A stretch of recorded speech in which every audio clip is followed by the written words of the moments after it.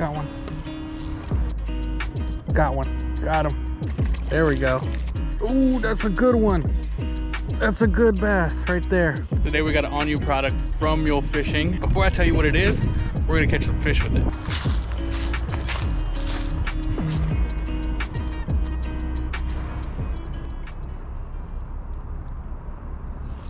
Got one. Yeah, buddy. Yeah, buddy, got something good. Woo! He inhaled that thing. Heck yeah, here we go. First one with the Bronco blade. That thing smoked it. Good bluegill, beautiful colors, nice and cold. We're gonna put them back in the water. Whoa. Today we got an all new product to share with you guys. I am fishing with the brand new Mule Fishing Bronco blades. This little jig spinner is super nice, very high quality. Now many of you guys know that I have actually been fishing with jig spinners for quite some time. I didn't really know much about them when I first started using them, but it's essentially an ultralight spinnerbait. And the cool thing about these is it creates a lot of action, a lot of flash, and it's a good search bait. Normally when I fish an ultralight jig, I fish it not too slow, but not too fast. What fishing a jig spinner lets me do is to fish it a little bit faster and cover water a lot faster. I am fishing this on 2-pound test. You can go up to 6. Usually when I'm fishing jig spinners, I'm running 4, but I really wanted to test it out on 2-pound test, see how it feels on this setup.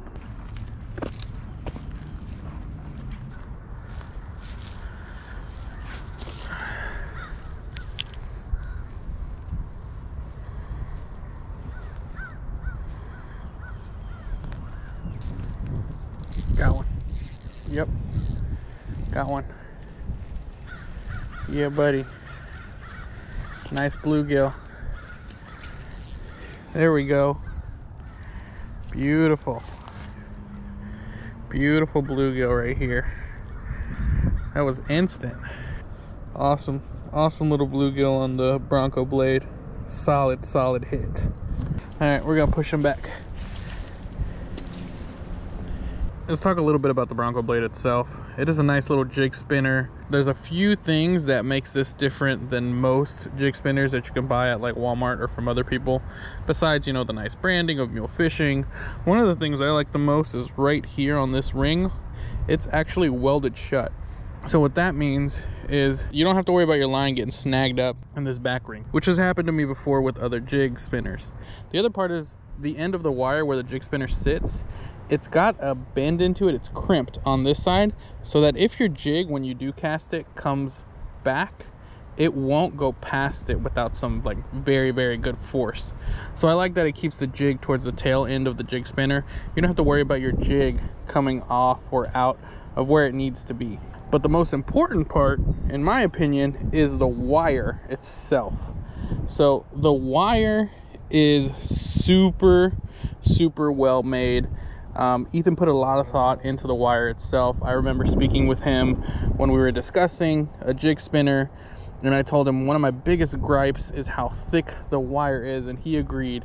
Is the wire on most jig spinners are super thick, and I struggle to get it through the smaller jigs. Well, since he made this, he made it for his jigs.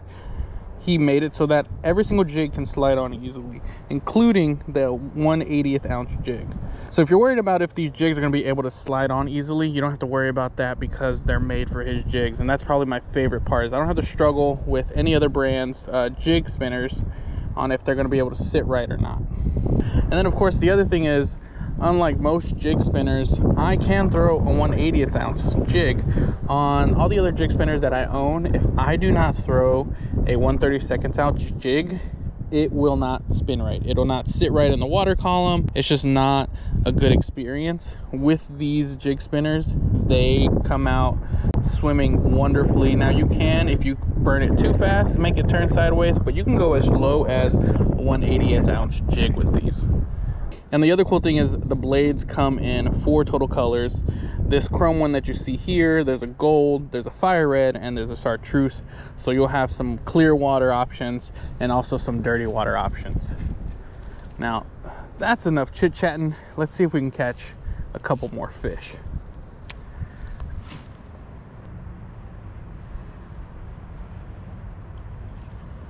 Got another one. Ooh, largie. Largie, heck yes. Calm down, buddy.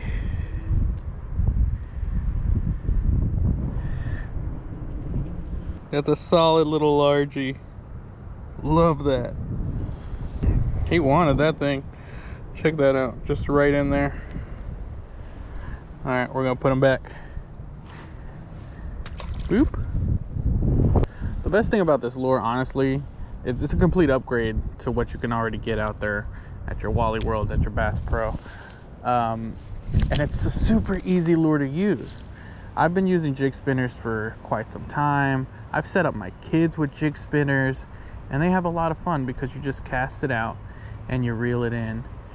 And if the conditions are right and the fish are hungry, they will come after it. Or if they're being aggressive, they will come after it. And there's different ways to fish it. You can fish it slow, like I'm doing it right now, giving it a nice slow roll. You can push it, fish it a little faster. Sometimes that'll do it. You can run it, pause it, let it sink, run it, pause it, let it sink. Sometimes that'll do it. I can actually see a fish. Ooh, there was one following it right now. He followed it up. He liked that little twitch and pause. Yeah, I think he only grabbed the tail though. That was awesome. So yeah, there's different things you can do. I'm gonna try that little run and pause again. This water is a little bit stained. So the Chartreuse Donkey Toe Jr. is super helpful. In this water, you could also get away with the fire red, a gold blade.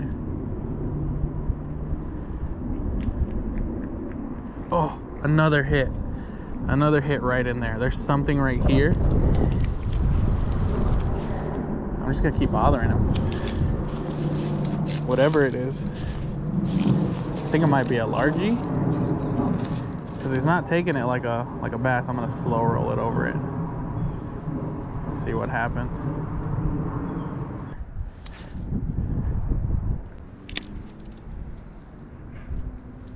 This wind is blowing my line all over the place. That's all right. Let's just run and gun it, see what happens. Got one, got him. There we go. There we go. That's what was fighting me, another dinky bass. Check him out, slightly bigger than the last guy. That's what was nipping at it. Every time I would come by, he'd swipe at it. It looked like he wanted it fast, not slow. He came after it. That's usually how they're gonna hit. It's gonna be a quick little grab. Nice, dinky little bass. Back he goes.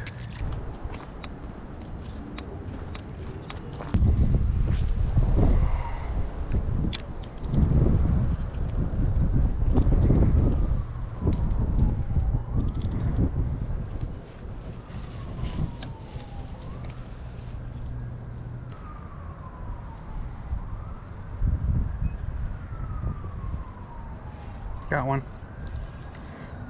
Oh, he's got me in some heavy stuff. This is not ideal. Ah, there we go.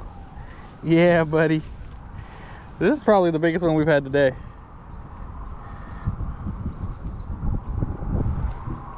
I'm telling you guys, this thing is awesome.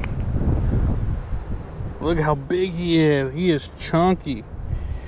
Considering how it's been cold up until a few days ago, like average nighttime freezing temps, now it's warm. This guy has been putting on some weight. All right, we're gonna change things up a little bit. We're gonna put the gold number on and a Mule minnow, see how that does.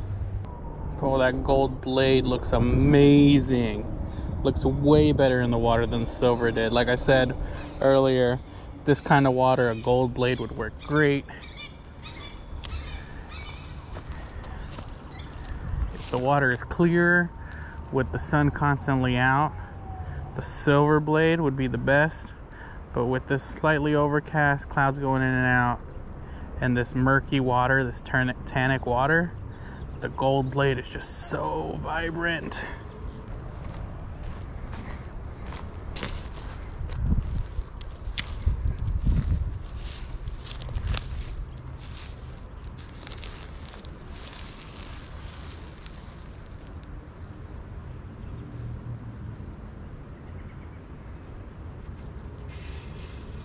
There we go.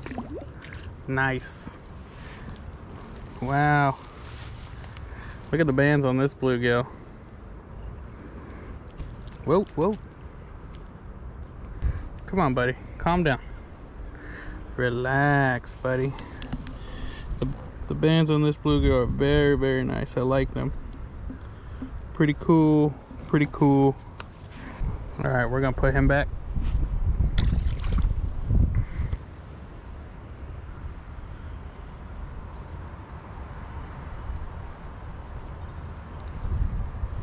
Another one. It's a largie. Oh yeah, buddy. Come here. A largie this time. Nice little largie with the gold blade. Beautiful, beautiful fish. We'll put him back.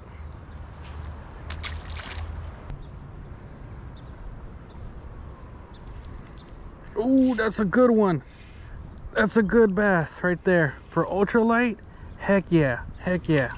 All right, we just want to, oh gosh, oh gosh, oh gosh. Ready, 1, 2, 3, oh gosh. I'm so glad I tightened my drag. Look at the size of this boy. Oh my goodness. That is a freaking tank of a bass for ultralight. Look at this guy. Dude, solid, solid fish. My goodness, what a good one. Heck yeah, heck yeah. We sized up, baby.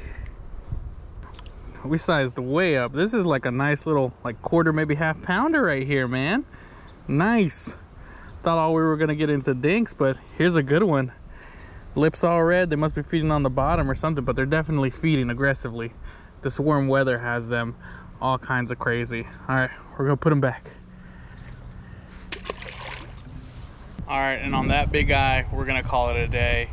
This thing is awesome. They're only about $3 to $4 per pack. There's 3 to a pack. It's super great value.